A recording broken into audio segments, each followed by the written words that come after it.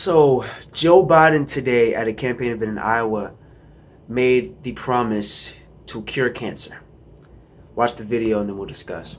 You know, a lot of you understand that what loss is, and when loss occurs, you know that people come up to you and tell you, "I understand if you lose a husband, a wife, a son, a daughter, a family member," and lots of times you feel like saying, they say, "I know how you feel," and if they hadn't, you look at them, you know they mean well, but you say, "You have no idea how I feel." But when it happens to you, you know.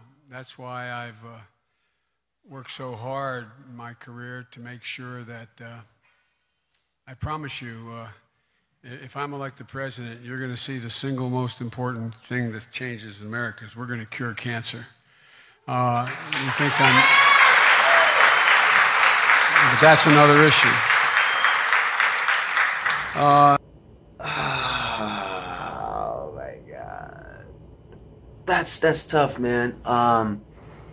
For a variety of reasons. Number one, you have to remember that he lost his son to cancer a few years ago.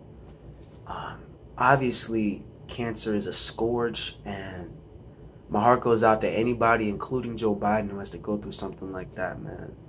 Losing one of your close family members to cancer. I've lost people to cancer before, but never anybody close. I've never had to go through that, I'm sure, unimaginable pain of just having somebody you love just swept away from you like that, man. So my heart goes out to him, really does. And I don't want anybody to roast this guy for saying something like this, or come at him for saying something like this, because honestly, man, I feel like he is still in grieving in a lot of ways. I feel like if you lose somebody like that in such a destructive manner, you're always going to be in grieving in some way, shape, or form. And I think this is part of Joe's grieving process, where you would say something like that, like, yeah, when I'm president, I'm going to cure cancer. Because, who wouldn't want to cure cancer when they're president? Then on top of that, somebody who lost their son to cancer. I completely understand being annoyed the fact you would say something like that, because you might think he's just trying to pander, he's just trying to get votes, whatever the case may be.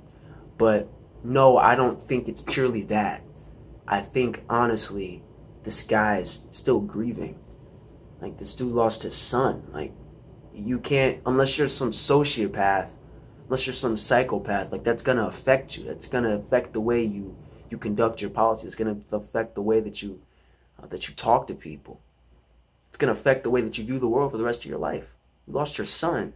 Like, no parent should ever have to do that. So I completely understand. I completely understand where he's coming from. And I just feel like, again, I feel like it's wrong to come at this guy for saying something that he's probably just heartfelt. It's probably just came purely straight out of his soul, just out of all the pain that he's felt, all the grief that he still feels to this day. And I feel like it's only right to just let him have that process in peace, and just take things like this with a grain of salt. Obviously, curing cancer is not just going to be some end-all effort that's going to happen in the next 8 years. There are 100+ forms of cancer. There's not going to be a universal cure to cancer anytime soon. We are nowhere close to that. So obviously, that is a stretch to say you're going to cure cancer within the next 8 years that you're elected, 4 to 8 years that you're elected. However, again, I feel like it is wrong to come at this guy and attack this guy. As much as I hate his policies, as much as he may be a vapid empty suit on some other issues, I think that he is genuinely grieving.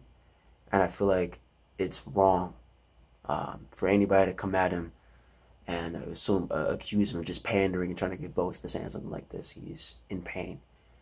So again, please don't come at this guy on Twitter or social media or whatever. Just let him have his moment.